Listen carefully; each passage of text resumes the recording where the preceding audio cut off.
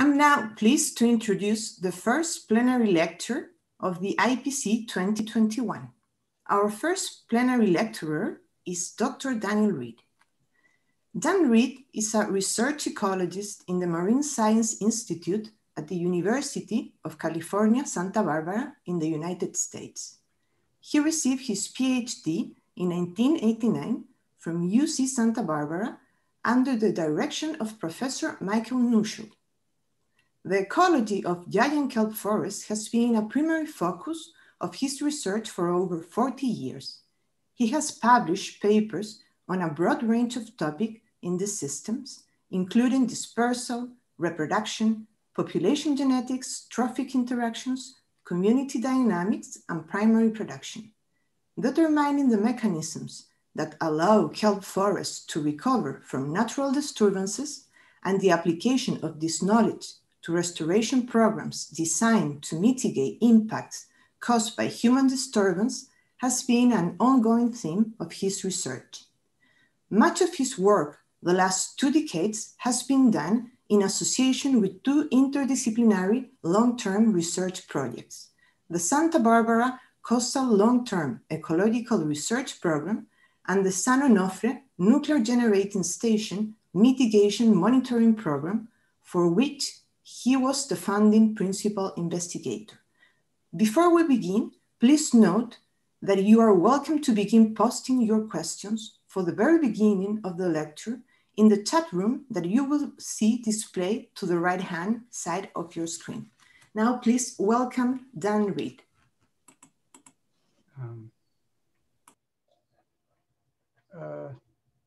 Okay, let me share my screen. Okay, good morning, everyone. Thank you, Carolina, for the very kind introduction. And good morning, afternoon, evening, middle of the night, wherever you may be. I want to thank Alejandro and Oliver for inviting me to speak with you today. It's truly an honor and a privilege. I also want to thank them and the entire organizing committee for their outstanding efforts to put this conference together in spite of the really high adversity, unprecedented adversity associated with the pandemic. And I just want to congratulate all of them on a job well done. Well, as my title suggests, what I want to talk to you today is about the value of long-term data in studying a short-lived foundation species. And I'd like to begin by clarifying what I mean by a foundation species.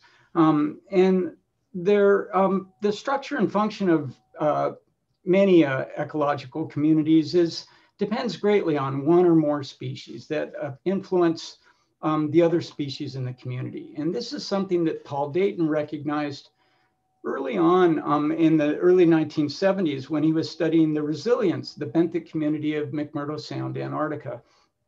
And he labeled these species foundation species. And Dayton and others that have followed him have defined a foundation species as a species whose structural or functional attributes define an entire community, determine local and regional biodiversity, control ecological dynamics and stability, and modulate critical ecosystem processes. And what I'm showing here are images from some of the more iconic foundation species that have been written about in the ecological literature. Now, foundation species differ from other ecologically important species in a number of ways. The distinguishing characteristics that distinguish foundation species from, say, keystone species or ecosystem engineers or other types of ecologically important species are that foundation species are numerically abundant and they account for most of the biomass in an ecosystem. They also have a disproportionately large effect on other species in the community, and they occur at the base of an interaction web in a community such that their interactions with other species are primarily through their structural and functional attributes as opposed to through trophic interactions. Now, because many foundation species are relatively large size and occupy a large amount of the biomass in a system, they're often more disproportionately susceptible to disturbance. For example, windstorms will topple trees and leave the understory species largely intact. whereas cyclones and hurricanes can turn a complex three-dimensional structure of a coral reef into a largely two-dimensional pile of coral rubble.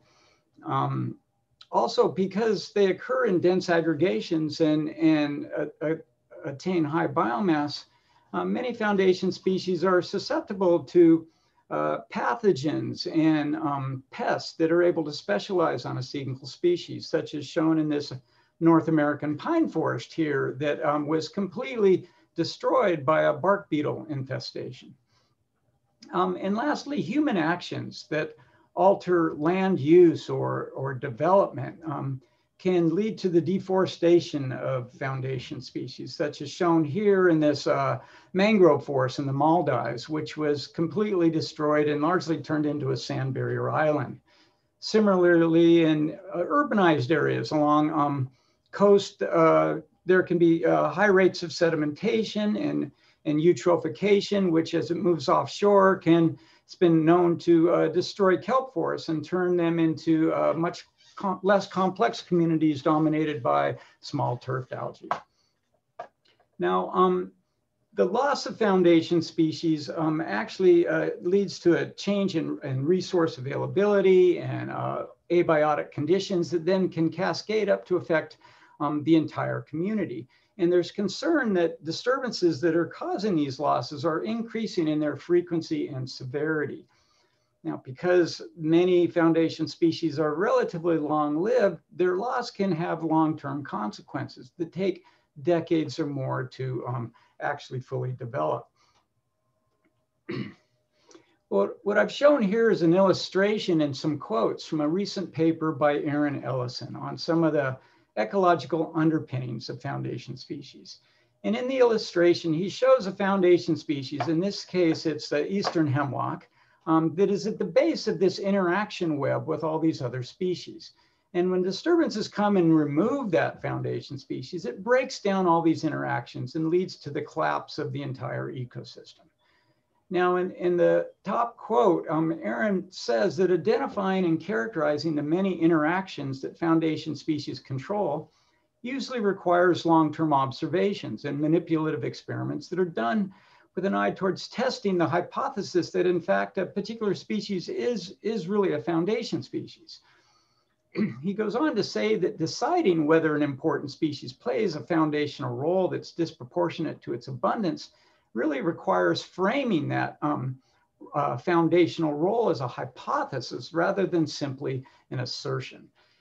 And it turns out that the long lifespan of many foundation species makes it challenging to test this hypothesis because it's difficult to test these hypotheses over entire lifespans of species that live decades or more, much less over multiple generations that experience a wide range of disturbance regimes.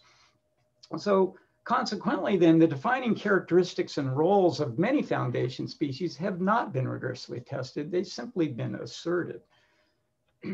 Well, the giant kelp Macrocystis porifera is widely recognized as being an important marine foundation species. It is the largest and most widely distributed of the kelps. It occurs in both hemispheres. It extends throughout the water column to produce a complex structure that provides support for a diverse array of species and ecosystem functions. And it's been considered, this foundational role has been considered since the days of Darwin, where he noticed in his Voyage of the Beagle the large impact that Macrocystis has on the system. And many of you are probably familiar with some of these quotes from his Voyage of the Beagle. But despite the wide recognition of Macrocystis as a foundation species, it turns out there's been very few actual studies that have actually tried to test its foundational role or to quantify it. Now, unlike other large foundation species, Macrocystis has a relatively short lifespan, on order of a couple of years.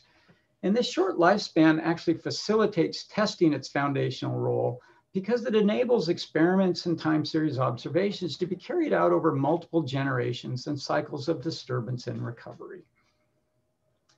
So what I'd like to do today in my talk is focus on two aspects of long-term research on a short-lived foundation species. I first want to discuss patterns of abundance and production in macrocystis, and talk about some of the work we've done to identify the factors that cause it to vary. I then want to turn to work that we've been doing that's aimed at testing the foundational roles of macrocystis over a wide range of environmental conditions. Now, the work that I'm going to talk about today draws extensively from the Santa Barbara Coastal Long-Term Ecological Research Program, which is one of 28 projects funded by the National Science Foundation that forms part of their long-term ecological research network. Now, the 28 programs in the network actually encompass a wide range of ecosystem types. The Santa Barbara Coastal LTR is the only site in that network that focuses on marine macroalgae, kelp forests in particular. And it was established in the year 2000. So the work I'm going to talk about covers the last 2 decades. And I really want to acknowledge all my many collaborators who contributed substantially to the work that I'm going to show you today.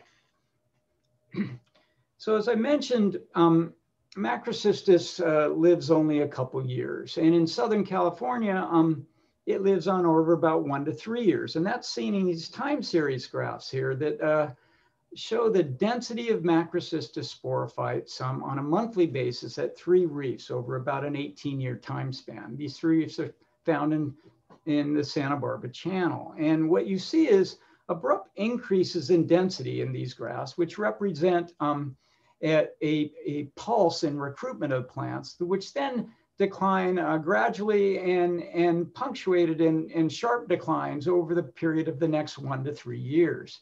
Now, if you look at these time series, you'll see that there's about 9 or so non-overlapping generations, which speak to the fact that the vast majority of plants really live only on order of 1 to 3 years.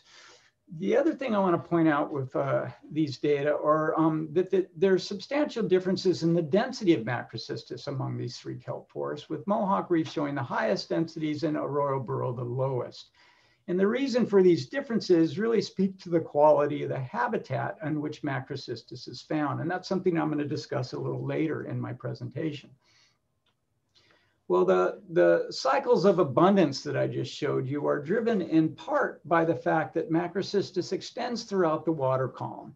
And its biomass creates substantial drag against water motion created by large waves, which makes it disproportionately susceptible to being removed during large wave events. And consequently, plants get dislodged and set adrift, and many of them end up on the beach.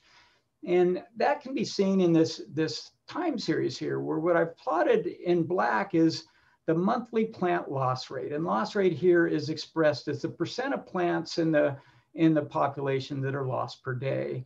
And in blue is a time series of the monthly value of the maximum significant wave height for each month in this time series. And what you see is that peaks in plant loss rate tend to coincide with periods of large waves.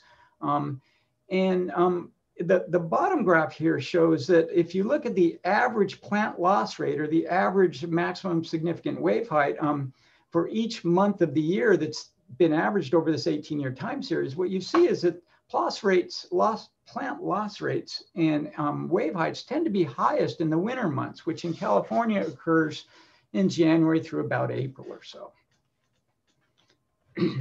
Well, I want to be talking a little bit about net primary production. And as many of you know, kelps have very fast growth rates. And kelp forests are considered to be among the most productive ecosystems in the world.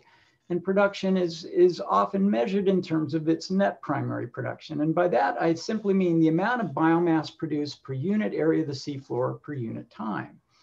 And the amount of net primary production produced in a given year is really a function of 3 attributes. It's a function of how much biomass is there at the beginning of the growth year, which I'm calling initial standing biomass, and the increase in that biomass due to the recruitment of new plants and growth. And so measuring net primary production is not a simple task. It usually involves a variety of measurements and a number of assumptions. And one can think of net primary production simply as the increase in new tissue due to growth, and the loss of old tissue.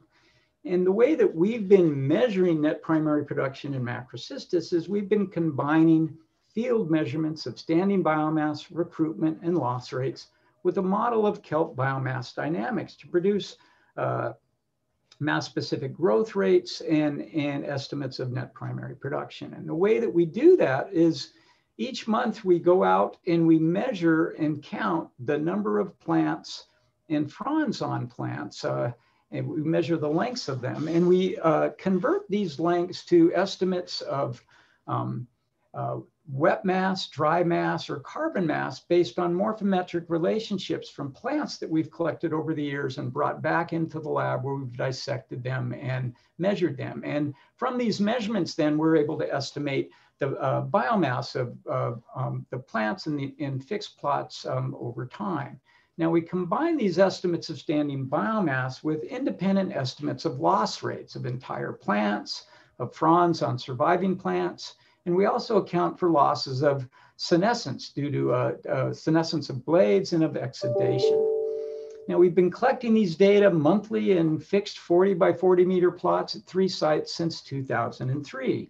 And here's what some of those data look like. What I've shown here is the net primary production in units of grams of dry mass per meter squared per day on a seasonal basis at 3 reefs. And what you can see is that there's tremendous variability within and among years, as also among sites. And what this suggests is that short-term measurements, particularly at a single site, are unlikely to capture the wide range of variation in net primary production of macrocystis, which is characteristic of the species, okay? So, shown here then are contemporaneous data for the 3 sources that contribute to variation in macrocystis. Now the top graph here shows standing biomass in winter, which is the biomass at the growth of the biomass at the beginning of the growth season. The middle row shows time series of densities of new plants, which indicates recruitment for each season in the time series. And the bottom graph is of growth rates expressed as a percent increase in the dry mass of the standing biomass per day. And what you see, each of these variables varies substantially, both over time and in space. And we wanted to understand the extent to which each of these variables contributes to the wide variation that we see in net primary production. So we use these data in a multiple regression model. And shown here are the results of that regression. What I plotted is the partial R squares for each of the 3 variables. And what you see is that the biomass at the beginning of the growth year, this initial standing biomass coupled with recruitment, explains about 86% of the variation that we observed in net primary production. So a very large amount of variation explained by these 2 variables, with the lion's share of that variation being explained by initial standing biomass. Now, interestingly, growth, which averaged about 4% of the dry mass per day across all years and sites, it did not explain any significant variation that we observed in net primary production because it didn't meet the significance criteria for entry into the regression model. So what this suggests to us then is that wave disturbance is a primary driver of macrocystis net primary production because it's a major determinant of the standing biomass of macrocystis at the beginning of the growth year. So this led us to develop 2 hypotheses. The first being that greater wave disturbance leads to lower annual net primary production, and more variable wave disturbance leads to greater variability in annual net primary production. Now we tested these 2 hypotheses using a regional comparison in which we compared the annual net primary production of macrocystis at 9 sites in Southern California with 8 sites in Central California over a 9-year period. Now, the reason we chose these 2 regions is because they differ substantially in the wave climate, okay? Central California, on average, significant wave heights are on average twice what they are in Southern California. Now, these are mean values estimated for each month of the year over the 9-year study period. Now, we estimated the disturbance of macrocystis from waves as the proportion of the surface canopy that's removed each winter. So shown here is the mean proportion of canopy removed for each site, the gray sites being Central or Southern California, the black sites, Central California. And the dashed line represents the average across all sites within each region. Now the plot on the right shows a coefficient of variation in this canopy loss, which is an indication of the interannual variability in the amount of variation in disturbance to macrocystis. And what you can see is that disturbance to macrocystis from winter waves in Central California is twice as high and half as variable as it is in Southern California. And that's because the low variability in Central California simply reflects the fact that nearly every year, the vast majority of the canopy gets removed by wave disturbance, whereas in Southern California, wave disturbance is much more episodic, occurring over every only couple of years. So if we look at results for net primary production, then we find that they're very consistent with our hypothesis that annual net primary production in Southern California was twice as high as shown on this figure on the left and twice as variable compared to Central California, where wave disturbance was twice as high, but only half as variable. Well, the wave climate is not the only thing that differs between these two regions. Central California, turns out, is an area of very intense upwelling, and consequently concentrations of nitrate, which are the major form of nitrogen that fuels growth in macrocystis, that the concentrations of nitrate in Central California are substantially higher, an order of 2 to 4 times higher than they are in Southern California. Also, sea urchins, which are the primary grazer of kelp in kelp forests throughout the world, they're largely absent in Central California. And that's because of the presence of the sea otter, which is a voracious predator on sea urchins. In contrast, sea otters are largely uncommon in Southern California. And as a result, we get substantially high and variable densities of sea urchins at our sites throughout Southern California. So these regional differences in nitrate concentrations and herbivory should favor higher net primary production in Central California compared to Southern California, which is just the opposite of the pattern that we observed. So we conclude from this then that wave disturbance overwhelmed bottom-up forcing due to nutrients and the top-down forcing due to urchin grazing to control the regional patterns of net primary production in macrocystis. Additional factors that influence the produce variability in the abundance and production of macrocystis include gradual and punctuated changes in ocean climate. And long-term data are really important for evaluating these kinds of changes because they allow one to distinguish such changes from inherent natural variability in a system, which, as I just shown with macrocystis, is quite large. So we found long-term observations to be very useful when examining a recent warming event in the North Pacific Ocean, which is known as the blob. And it was one of the most extreme warming events on record. It started in the central North Pacific, extended down to a depth of about 100 meters, and had positive temperature anomalies that were greater than 3 standard deviations. Now, by the beginning of 2014, the blob moved to the mainland coast of North America and extended from the Gulf of Alaska down to Baja California. And that blob was followed by a very severe El Nino, which prolonged the warming through 2015.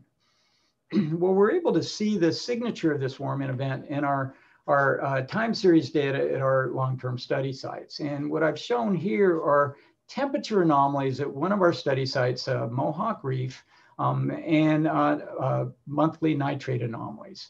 And the warming event, which is I've shaded here in red, you can see the signature here of very large positive temperature anomalies occurring during the 2-year period, peaking in September of 2015 when the anomaly averaged 4.5 degrees centigrade, positive 4.5 degrees centigrade for the entire month.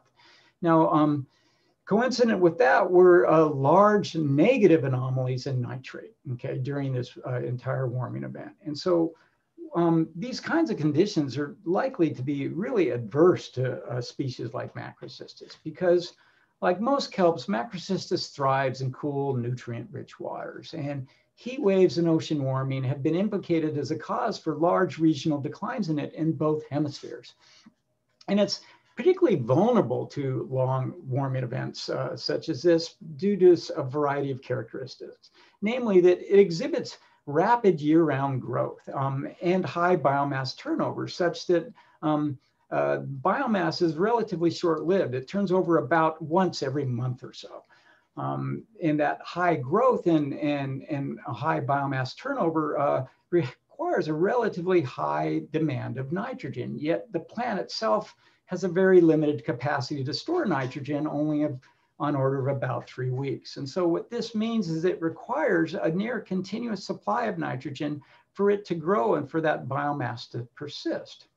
So the expectation would be that Macrocystis growth and standing biomass and net primary production should respond rapidly to prolonged conditions of warm, nutrient-poor water, which is what we observed in 2014 and 2015. So we were very surprised when we found this not to be the case.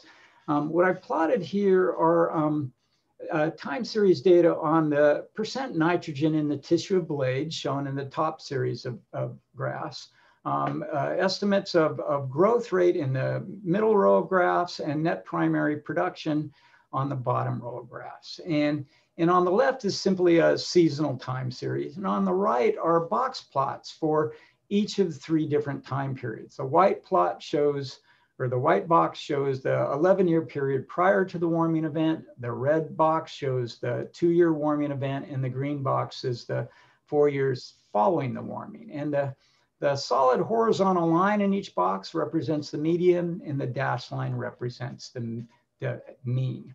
And so what we see is that blade nitrogen, there is a marginally significant decrease in the tissue nitrogen of Macrocystis during this warming event relative to the period before and after the warming. But that moderate decrease in nitrogen did not translate into significant declines in growth or net primary production, which remained well within the range observed in cooler years. In fact, growth still averaged about 3% dry mass per day during the warming period, and net primary production on order of about 10 grams of dry mass per meter squared per day. So these are really actually substantial values in spite of the large anomalies that we saw in temperature and nitrogen. Now, there was an equally unremarkable response in the standing biomass of Macrocystis. And what I've plotted here is time series of biomass in the canopy at the surface, the biomass of subsurface plants, and then the total biomass, which is a combination of the biomass in the water column and at the surface. And what you can see is that we saw no differences in the biomass of any 3 of these measures among any of the 3 time periods. There was a tendency for the canopy biomass to be somewhat lower during the warming event compared to the prior period, but the water column biomass actually tended to be a bit higher. But when you actually looked at the total biomass, the means for the 3 periods were nearly identical. So our sites in Santa Barbara are located about 1,000 kilometers from the southern range edge of Macrocystis in the northern hemisphere. And it's possible, even likely, that the limited response that we saw to Macrocystis due to this large warming event in Santa Barbara was not the norm throughout the southern part of the range. And so we wanted to look at that and the way we did that was we used Landsat satellite imagery. And what we've been able to do over the years is calibrate the reflectance in the satellite signal to our diver measurements of biomass in our long-term study sites. And so from that, we've been able to develop a data set on canopy biomass that has spatially contiguous coverage from Central California down to the end of the range in Baja. And this time series goes back to about 1984. So we use the Landsat then to investigate regional differences in the response of Macrocystis to this warming event in 2014 and 2015. And the way we did that is we divided the coastline from Santa Barbara to Bahia Asuncion in Baja, Mexico into 100-kilometer segments. And for each segment, we then calculated the mean sea surface temperature anomaly during the warming event. We also calculated the mean sea surface temperature of the warmest month during that 2-year warming period. Now we measured the resistance of kelp to the warming event by, first we calculated what the lowest annual biomass was for each 100-kilometer segment during the 2-year warming period. And we compared that biomass, expressed it as a percent of the biomass in the previous 5 years, which we used as a baseline. And what we found was that the resistance to kelp varied dramatically across this latitudinal gradient, with relatively high resistance shown in Santa Barbara and in the intermediate portion of the range down around Ensenada, and very low resistance in San Diego, and particularly at the southern end of the range where there's a complete loss of canopy. Now, it turns out that the geographic differences in kelp resistance to warming here were best explained by the mean sea surface temperature of the warmest month, okay? And by contrast, the sea surface temperature anomaly and latitude were relatively poor predictors of kelp resistance to warming. And then what this suggests then is that the kelp's resistance to warming is really determined more by its vulnerability to an absolute temperature threshold, which appears to be around 24 degrees centigrade, as opposed to deviations from local average conditions, as indicated by temperature anomalies. Okay, I want to shift a little now from talking about patterns and sources of variability in macrocystis abundance and production to testing its foundational role in terms of defining community structure, determining local biodiversity, controlling ecological dynamics, or modulating ecosystem processes, such as net primary production. Okay, so inferred evidence for the foundational role of macrocystis comes from its strong influence on the abiotic environment. Now, many of you are aware that macrocystis, like many kelps, can have a profound effect on shading the bottom, and they can drastically reduce the amount of light reaching the bottom by upwards, in this case, of about 99%. Macrocystis also can have profound effects on dampening currents, such that the current velocities inside a kelp forest are much lower than those outside the forest. And this can have very large effects on altering the supply and the retention of things like nutrients and propagules and organic matter, including plankton. Now, other inferred evidence for the role of macrocystis as a foundation species comes from patterns of species covariance, which suggests that macrocystis is having a large effect on other species in the community. In this example, what I've shown here is that the percent cover of sessile invertebrates, which is shown in blue, varies inversely with the density of macrocystis, or varies positively with the density of macrocystis, whereas the percent cover of understory algae shown in green varies inversely or negatively with the density of macrocystis. Now, other inferred evidence that macrocystis modulates ecosystem processes comes from the fact that macrocystis alone accounts for about 75% of the net primary production of the kelp forest community, okay, suggesting it's very important in net primary production. Okay, so now foundational attributes, particularly in the case of macrocystis, are really thought of in terms of affecting entire communities. And we've been actually looking at the abundance or measuring the abundance of about 200 taxa of macroalgae, invertebrates, and fish over 39 fixed 80 square meter plots distributed among 11 reefs in the Santa Barbara Channel, shown by these yellow dots. And we've been collecting these data annually in the summer since 2001. And so ideally, one wants to move beyond inferred evidence for macrocystis' role as a foundation species and testing it across a wide range of environmental variability. And we know from the data that we've collected here that the dynamics and structure of these communities actually vary substantially over space and time. So when we tested these foundational attributes in a structural equation model, which we use to identify the direct and indirect relationships between macrocystis and the abundance and diversity of different components of the kelp forest community across this wide spatial and temporal gradient. For those of you who aren't familiar with structural equation modeling, it's simply a form of multivariate analysis that's used to identify direct and indirect structural relationships in time series data. So here then is results from that structural equation model. What I'm going to be showing you is a series of red arrows, which represent positive relationships, positive effects, and black arrows, which represent, or red negative and black positive. The numbers associated with the arrows and the width of the arrows indicate the strength of those relationships, their path coefficients, and the R-square values in the boxes represent the amount of variation explained by those relationships. So what we see is that macrocystis exerts a strong negative effect on the diversity of understory algae, which in turn has a strong negative effect on the diversity of sessile invertebrates because it's a stronger competitor for space. The algae and invertebrates compete for space on the reef. Macrocystis in turn then has a positive indirect effect on the diversity of these invertebrates, largely that stems through its negative effect on algae, which in turn has a negative effect on the invertebrates, okay?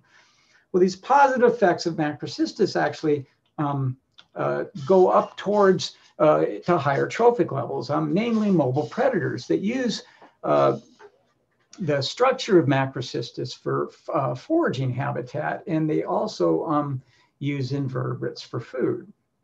Now, a somewhat not surprising, but nonetheless very important result was that we found very strong positive relationships with hard substrate and negative relationships with sea urchin biomass that affected not only macrocystis, but other parts of the kelp forest community. And this is really important because in Southern California, hard substrate or the amount of sand can be highly variable. Sands are always shifting around, and so the cover of sand on reefs can be very dynamic, as can the biomass of sea urchins, as urchins tend to aggregate and disaggregate as they form grazing fronts across these reefs.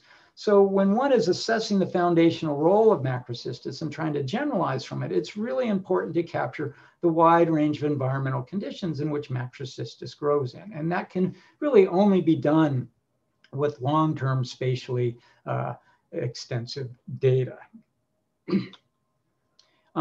Well, the International Panel for Climate Change has predicted that the severity and frequency of wave disturbance is predicted to increase in the future, okay? So this leads to an obvious question as to how are kelp forests going to respond to a future scenario characterized by a higher frequency of intense wave disturbance?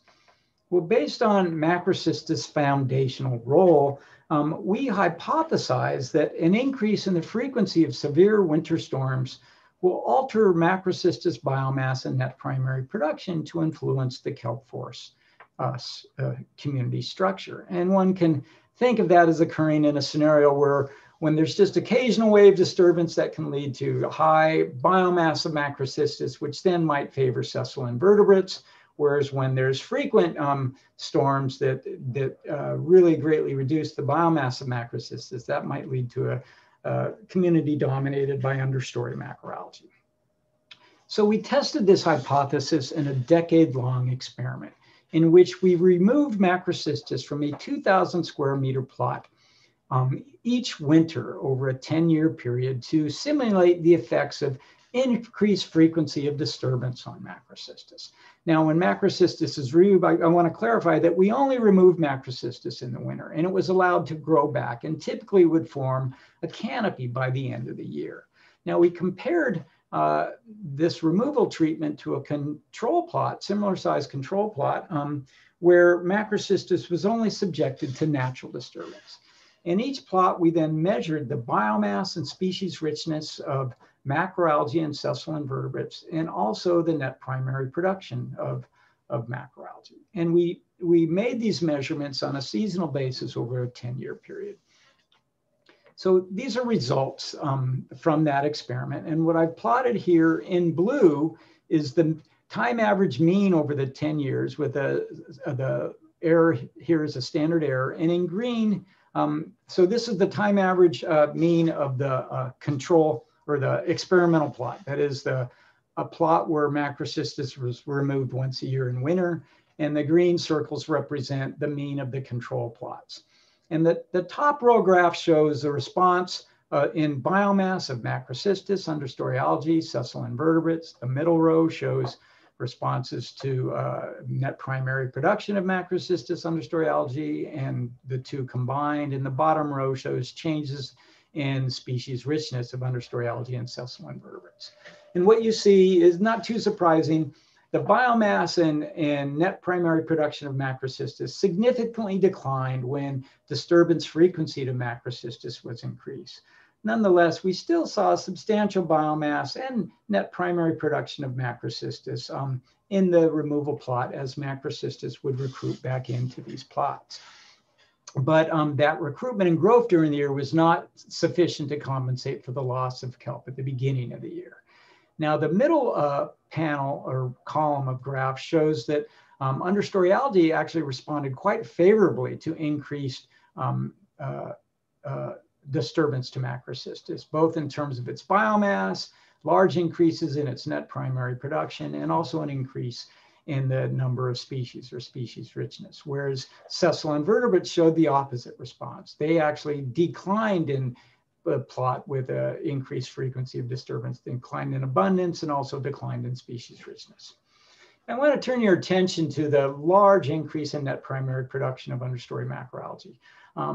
Because that large increase was not sufficient to offset the decline in net primary production by macrocystis. So consequently, this led to an average decline of about 41% of net primary production by the kelp forest community.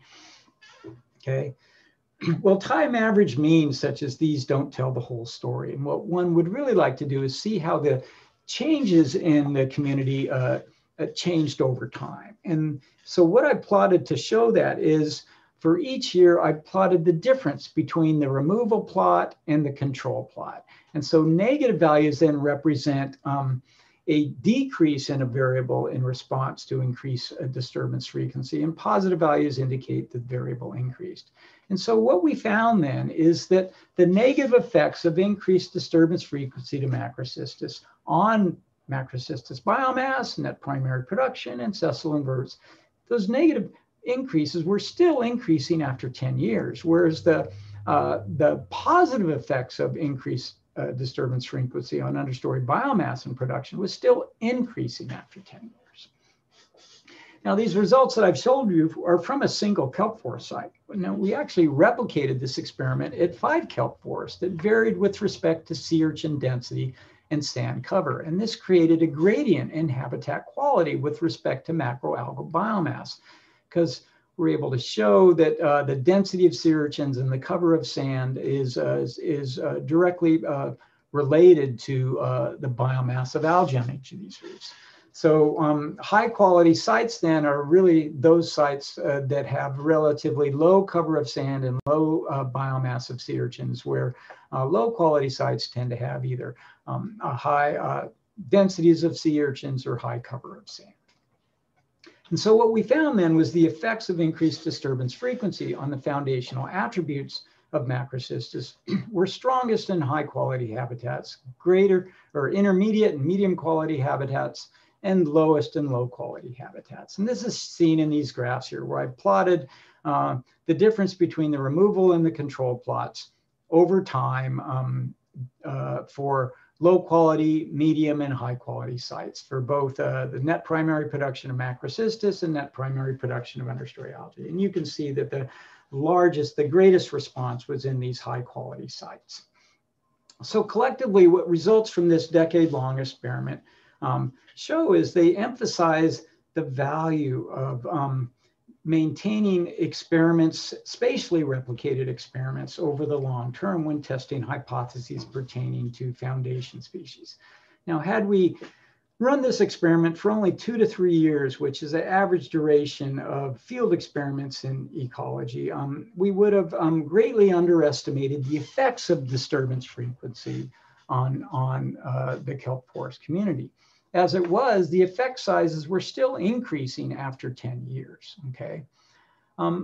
In contrast, had we only done this experiment at a single site, say a high quality site, we would have greatly over-exaggerated or over-generalized the foundational role of Macrocystis across the wide range of habitats where it's found.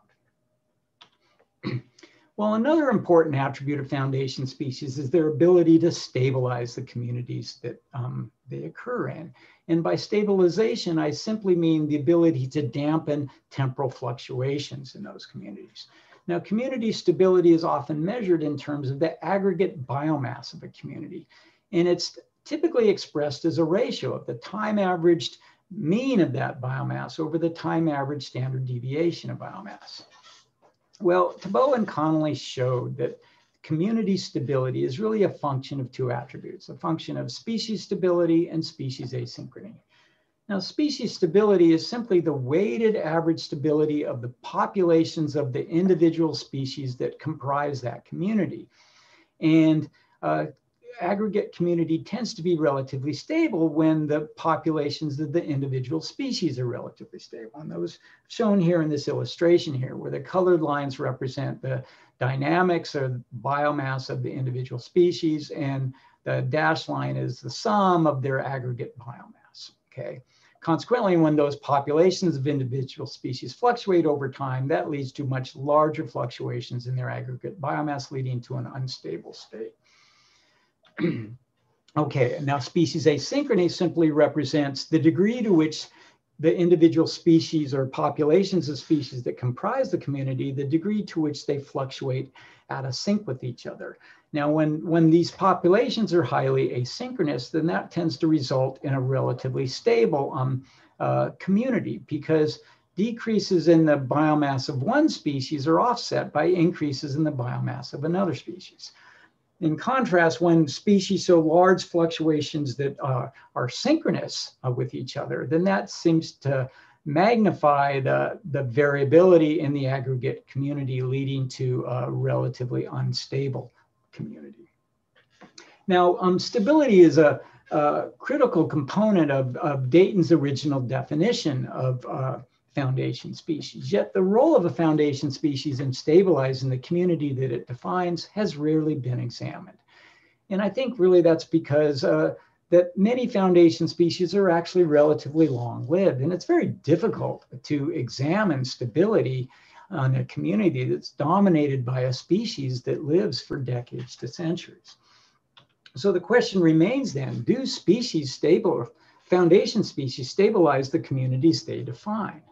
Now, foundation species by definition enhance biodiversity, and theory predicts that biodiversity will dampen temporal fluctuations. That is, it will increase the stability of a community. And it can do this in a number of ways. It can do this through overyielding, in which species simply do better in the presence of other species, or it can do this via asynchronous population dynamics, which are driven by things like competition for shared resources between species. Or by the fact that species may show differential responses to the same environmental conditions, or simply due to statistical averaging that results from the fact that the more species there are, the more likely some species will decline while other species increase. Now, support for this theory comes from controlled field experiments in grassland systems that has been championed by Dave Tillman and his colleagues at the Cedar Creek long-term ecological research site. And what they've been able to show through some very elegant long-term experiments is that stability, or the richness of grasses, the number of species actually stabilizes the community biomass. And they've been able to identify the ways in which it's able to do that. Now, it turns out observational studies done in a wide range of ecosystem types they're more correlative in nature, the evidence for supporting the theory has been much more equivocal. And that's thought to be due to the fact that environmental variation may play a large role in determining whether or not diversity tends to stabilize communities. So we were very interested in looking at the degree to which diversity in kelp forest systems serves to stabilize the community. And we decided to focus on the community of understory macroalgae. Because species of macroalgae compete for common resources, namely light and space, to some degree nutrients, and they're more likely to show asynchronous dynamics. So what I've plotted here is the mean species richness of macroalgae in each of the 39 plots over this 18-year time series. And I plotted that against the stability, the aggregate stability of the aggregate biomass of those species over that 18-year time series. And what we found is this positive significant relationship, which is very consistent and supportive of the theory, okay? We found that community biomass increased by about 315% along this natural gradient of species richness, okay? So this led us to question then, what drives this positive relationship between diversity of macroalgae and their stability? And secondly, does the stability of macrocystis enhance species richness in ways that then enhances community stability? So species richness can affect community stability directly, or it can affect it indirectly by affecting species stability or species asynchrony. And now giant kelp stability can also affect community stability directly, okay, through this path here, or indirectly through its effects on species richness, species stability, or species asynchrony. And lastly, all of these variables can be affected by a variation in the environment that affects macroalgae, and that can alter the degree to which these relationships or the strengths of these various relationships. So again, we turn to structural equation modeling using this 18-year time series to examine the direct and indirect paths through which giant kelp stability may influence the stability of the understory macroalgal community. And we found strong support for Cabot and Connolly's view that species stability and species asynchrony explains community stability. We found in the case of understory macroalgae that 96% of the variability in community stability was explained by these two factors, with species stability explaining about twice the amount of variation as species asynchrony. We also found that species richness had a positive effect on community stability through by indirectly affecting species stability and species asynchrony. Again, the effect on species stability was much greater than species asynchrony. We did not find a positive direct relationship from species richness to community stability, such as what I showed you in the univariate analysis in an earlier slide, okay? And also we found that kelp stability has a positive effect on species richness. And by that positive effect, it then has an indirect effects on community stability, a positive effect. So stability of kelp enhances community stability by affecting species richness. Now the direct effect of kelp stability on community stability, although it was significant in a univariate analysis, it was not significant in the structural equation model, which takes into account a much wider range of variables.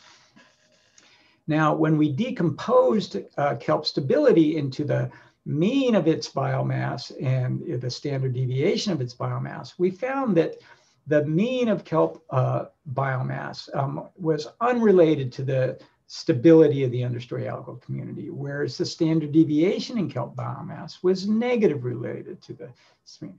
So what this suggests then is that stability of kelp that influences richness to affect the algal community is really driven by the variance in kelp biomass rather than the time average mean. Now, importantly, we found that the relationships between kelp stability and community stability were largely robust to strong environmental variation. For example, the strong positive association between kelp stability and species richness still held in spite of the negative effects of temperature on these two variables and the assorted effects of grazing, topography, and depth on species richness, okay? So this is really important because it shows that the effects of kelp stability on richness and community stability is really robust to high degree of environmental variability that it is found in. And lastly, we did similar analyses on the sessile invertebrate community and the combined community of sessile invertebrates and understory macroalgae, and we obtained very similar results, which suggests that the foundational role of Macrocystis in stabilizing the community extends to the broader reef community. So in conclusion then, I've tried to highlight the value of long-term observations and experiments in ecology, even when studying short-lived species like Macrocystis. Now, by many standards, data spanning 2 decades such as ours is not particularly long-term. However, I do believe that our results serve to demonstrate the value and need to maintain time series observations and experiments well into the future. Particularly given the rapid rate of environmental change that's going on in the world today. Now, such long-term observations and experiments are really important for testing the generality of ecological constructs and theory over a wide range of environmental conditions and community states.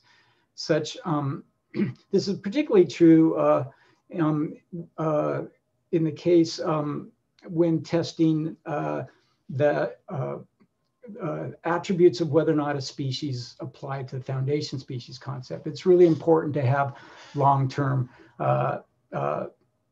experiments and that cover a wide range of environmental conditions and disturbance regimes to test these attributes of foundation species, which in many cases have simply been asserted without the quantitative test or analysis. Now, long-term data are also important for assessing the consequences of environmental change, both punctuated and gradual change, because they allow one to distinguish such changes from inherent natural variability, which in the case of Macrocystis can be quite large.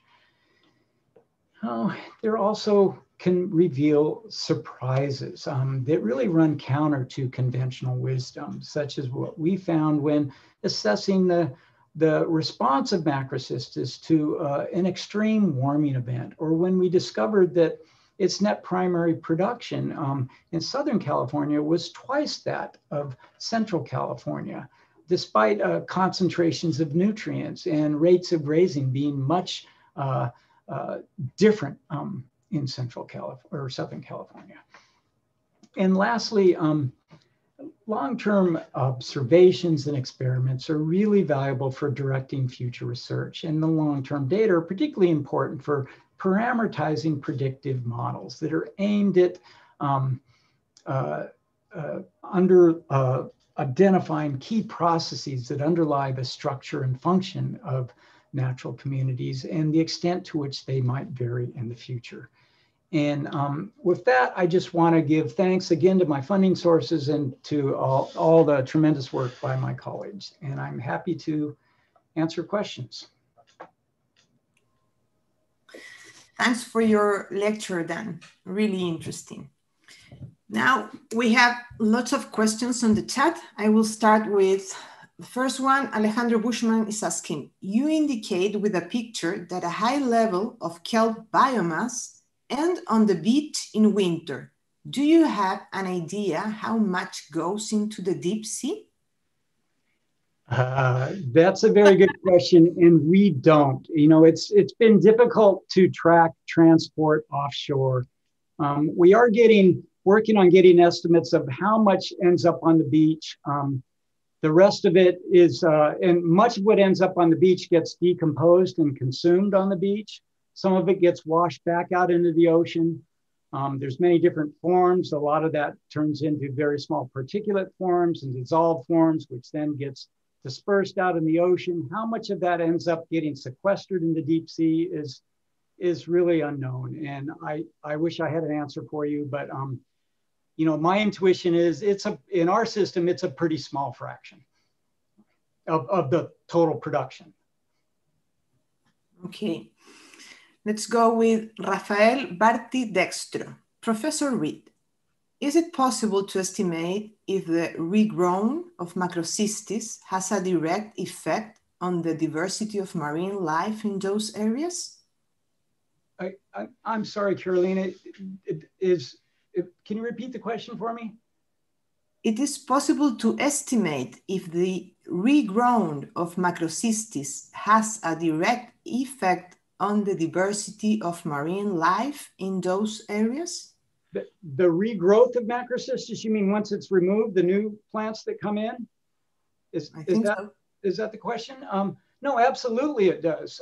There's still, there's still a decent amount of production that's going on. The plants are still providing structure, so fish will aggregate to kelp. So absolutely it does. Okay. Inka Barst, oh, sorry for my pronunciation, asked, how do you measure biomass turnover? Okay, so biomass turnover is simply typically expressed as a ratio of the biomass to net primary production. So it's just a ratio. And so what we see is that ratio is about on order of 12. So if you look at the annual net primary production and divide it by the average annual standing biomass, that's the ratio, that's an estimate of turnover. Okay. Ligia Collado Vidos asks, do you see phosphate limitation that could affect growth? Again, Carolina, could you repeat one more time for me? Do you see phosphate limitation that could affect growth? Phosphate limitations, is that the question? That's really not been looked at much in our system. I think phosphate in the North Pacific gyre, certainly the California current, is not really thought of as a limiting nutrient for macroalgae or for phytoplankton in general. And so I think it's generally considered to be insufficient. We've not seen any evidence of phosphate limitation. We not focused on that. We do have measurements of it, but we've not focused on it. Okay. We have a question from Erasmo Macaya. Are those southern and central sites in California the same ecotypes? Have you measured any genetic difference among populations?